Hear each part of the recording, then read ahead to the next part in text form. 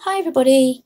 It's the end of the month, so it's time to show you all the pictures I coloured during March of 2023, and I'll be starting with this one, Colouring Book of Shadows by Amy Cesari.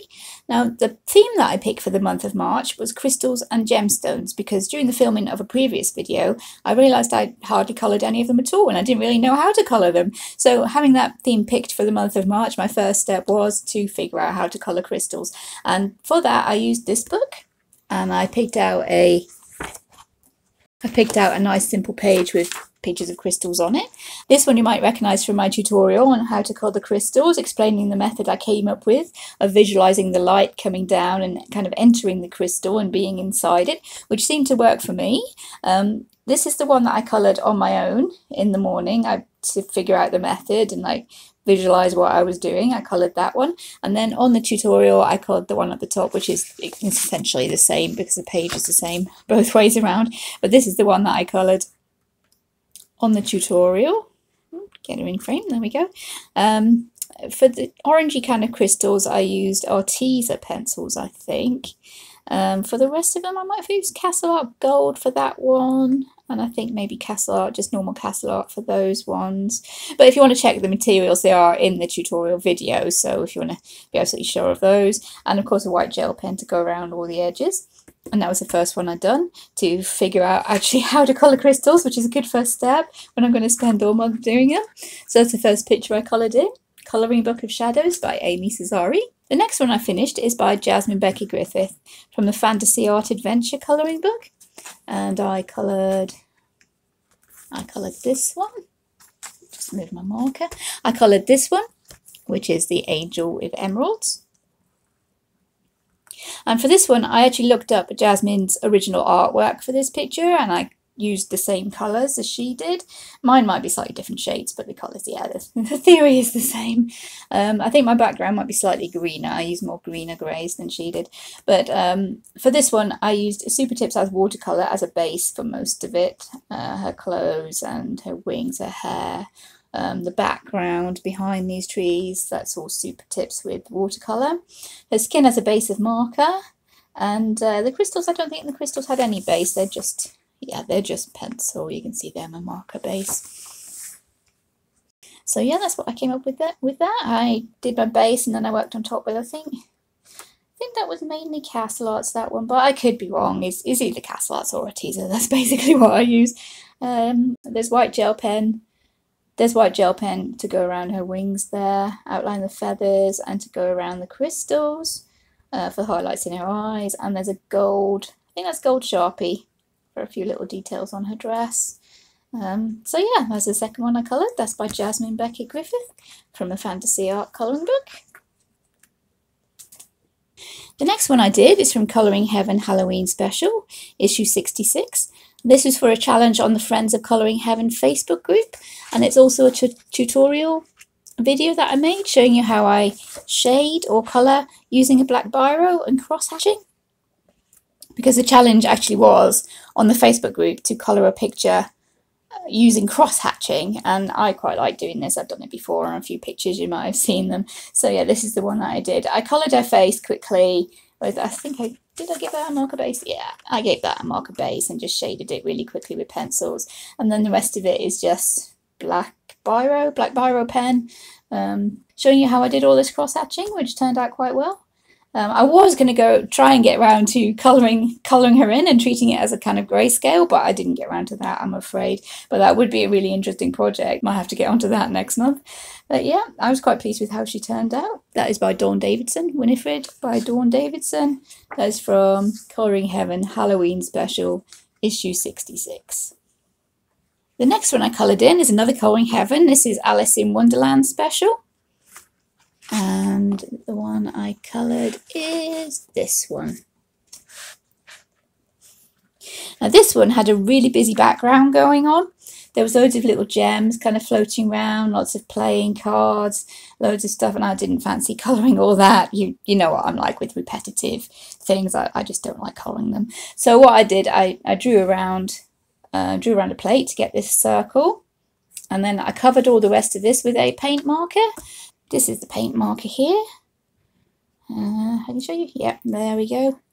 Daleroni acrylic paint marker in gold, and I just give that a couple of coats over the background. I tried to make it look a little bit textured, which I thought would hopefully help to blend in all the black lines I was trying to cover up there, and that seemed to work quite well.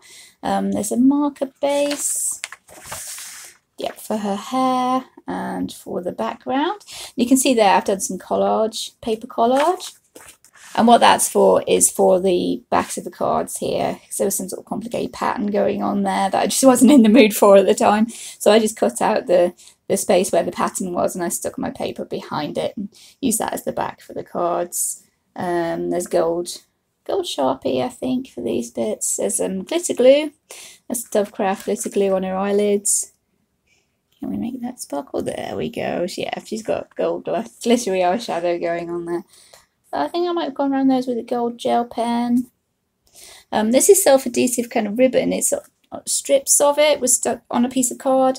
You just peel it off and stick it down. So I stuck that up the top just to fill the space really, and put some little jewels on there. And yeah, that one was really fun actually. I do like colouring dark skin tones, it's super fun. So there we go. That one is from Colouring Heaven Alice in Wonderland special by Eeva Nikunen. I don't think I mentioned that, but yeah, it is Eeva Nikunen, that one. Okay, the next one is another tutorial video. This is for one that was requested to show you how I colour my kind of pinky peach clouds. And this is the one that I did it in. This is Spirit Animals by Hanna Karlzon. These circles were originally blank behind these pair here, the girl and her swan, but I drew in some clouds to resemble the whip that I was asked to demonstrate. So I tried to draw in some clouds basically the same and show how I did those using the same colours and everything. And then I was inspired. I went on and finished the whole thing. I think I did this one with Castle Arts pencils. I did the whole thing with Castle Arts pencils in the end because that's what I used for the clouds. That's what I demonstrated. So I carried on and finished the whole thing with Castle Arts pencils. I didn't really want to put too much around the edge because I wanted the focus to be on the main images there. So I just went around the edge with a little bit of my chalk pastel kind of parchment style background, and then these little kind of splashes, dots we've got going on there. That's coffee, that's instant coffee, just dissolved in water and kind of splashed on for a bit more kind of messy parchment effect around the edges. So yeah, there are some little tiny kind of pearl crystals stuck on for these tiny little gems here. Those are stick-on kind of self-adhesive pearl gems for the smallest little gems. There's some on her crown as well there. There's white gel pen and silver gel pen, and the rest, as far as I remember, that's Castle Arts gold pencils. There we go. That one was really quite fun. It did take quite a while, being a double page spread, but yeah, I'm really happy with the way I got them both matching. I had to be a bit brave with her hair colour because I needed to bring in the same colour that was on his ribbon, and that was the way I figured out how to do that. And yeah, I tried to keep the light kind of in the middle, so they're both facing in kind of towards the sunset, and that's what's lighting up these clouds, a nice pink colour. So yeah, I was really pleased with that one when it was done. I really like this gold effect. That's the first time I tried to figure out a gold effect with Castle Arts gold pencils, and I was quite happy with the way that turned out. Alright, that is from Spirit Animals by Hanna Karlzon. The next one I went on to, a little bit of a break. This is getting away from my crystals and gemstones kind of theme. This is The Way Home by Morgan O'Brien, and this is a book I do eventually want to finish, and my son is going on at me to finish this book as well. So every time I don't know what to colour, he says, colour the Baby Yoda book. So this is what he did. I didn't know what to colour after I finished my double page spread. You know what it's like being in between pictures, and he just said, colour the Baby Yoda book. So I did. And where are we? This is the one that I coloured. I'll probably need to bring us in a bit closer there. So there we go. This is from, The Way Home, Morgan O'Brien, and this is the image from the cover. So I tried to copy the same kind of colour palette. Obviously mine isn't quite as dark. My colours were a lot brighter. This is done with Xenocolour pencils, which worked okay on this kind of Amazon paper. The colours laid down, but you couldn't really layer with them. You were lucky if you got more than 2 layers, to be perfectly honest. So yeah, they're all right as long as you don't require to do lots of layers. But I was just blending more than layering, really, just trying to copy the cover, just blocks of colour. And I got a bit carried away and ended up drawing my own version of all these little plants down here. I drew my own little jungle at the bottom, another little beastie bug, and tried to colour those the same kind of colours as the picture, which worked quite well. And then the top looked a bit plain, so I copied a few of the stars up there as well, and went around those with the silver gel pen. There is a little bit of white gel pen as well for a few little highlights, again copied from the cover, and around the little dragonfly beastie's wings has got some white gel pen on there as well. So yeah, that one is The Way Home by Morgan O'Brien. Next is the one from my colour along. Most of this is on film, I think. If anybody wants to see how I actually did it, the materials I used and all that kind of stuff. This is The Women of Tuor, a fantasy colouring book by Lisa Johanna, or Johanna, I think it's Johanna. But yeah, this is the one that I picked to colour for St. Patrick's Day. It's the same image that's on the cover, so I wanted to keep the same kind of, Celtic kind of colour scheme going on. And this is what we came up with. This is my lady. And doing this one as well, I wanted to test out the Castle Arts and the Arteza pencils on the Amazon paper, and I think the Arteza pencils ended up working better. They tended to layer a bit better, and they just felt better to me. So yeah, her skin was Arteza, and her hair, I think, whereas the crystals, these crystals behind her, and the ones in her jewellery, those were Castle Arts.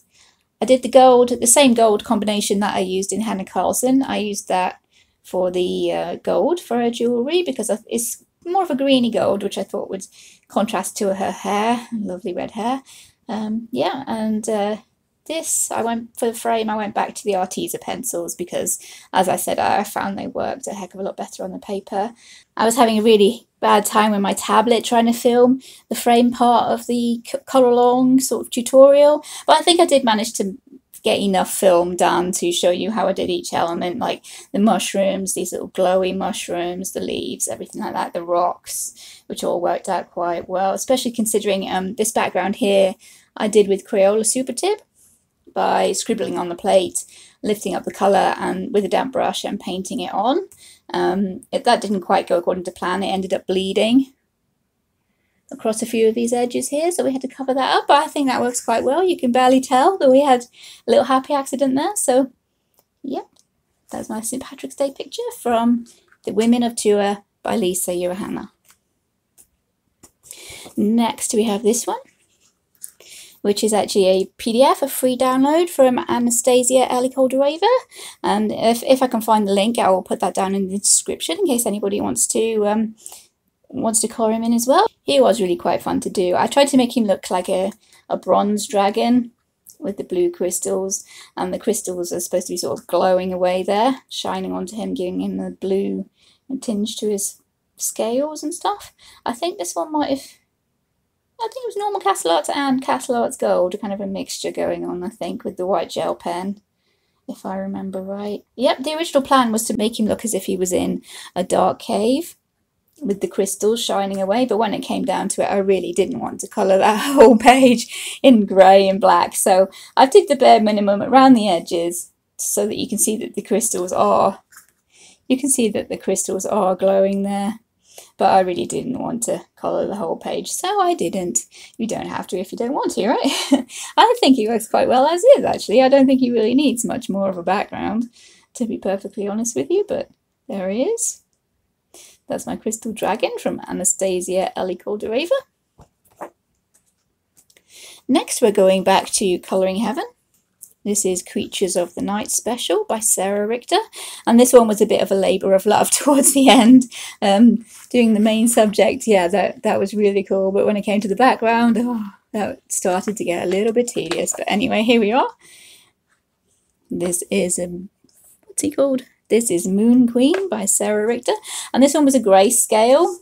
You can see grayscaled like this, and I just worked on top of that with my Arteza and Castle Arts pencils. There's some white gel pen as well. Again, my Castle Arts gold kind of combination for the gold. I did change the bottom of it here. I just got a bit fed up with doing Galaxy Effect with the pencils because it looks really good, but it's very tedious and very slow. So down the bottom, I changed it a little bit. I just coloured over it and made these kind of clouds at the bottom and drew those in. And yeah, tried to give the moon, the crescent moons, have sort of a glow effect, which was kind of indicated by the grayscale, but I think that worked out a lot better than I expected it to, actually. I did actually look up the original art, and in the original art these were glowing orange, so obviously mine are a different colour, but I took the same kind of idea and ran with that and tried to make them look as if they're glowing, and I really enjoyed colouring this skull. It doesn't hardly look as if he's coloured very much at all, but yeah, I really enjoyed colouring him. I love skulls, and I think this worked out really well.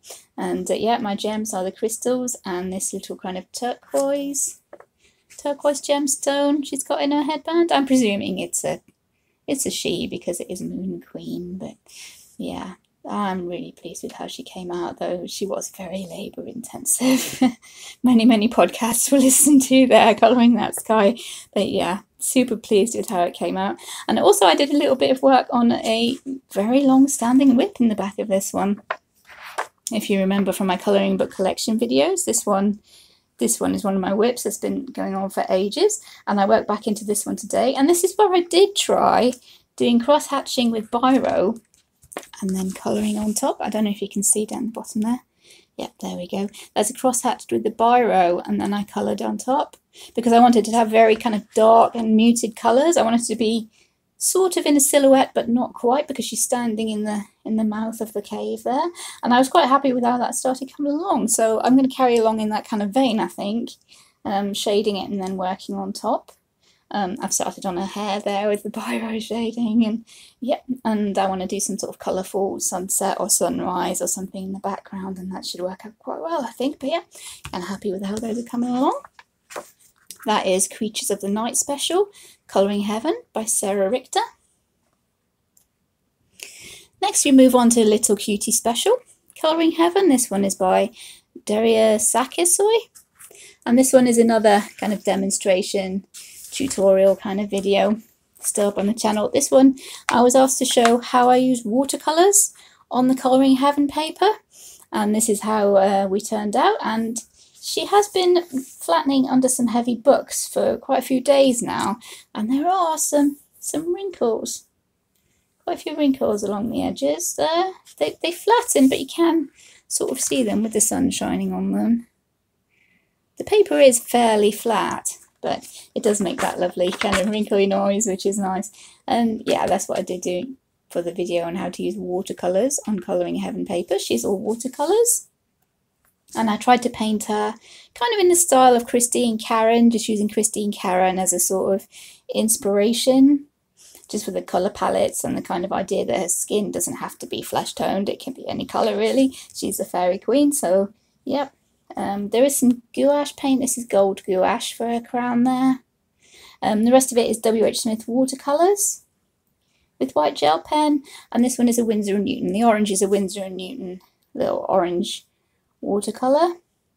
So yeah, kind of happy with how she turned out. She has flattened pretty well.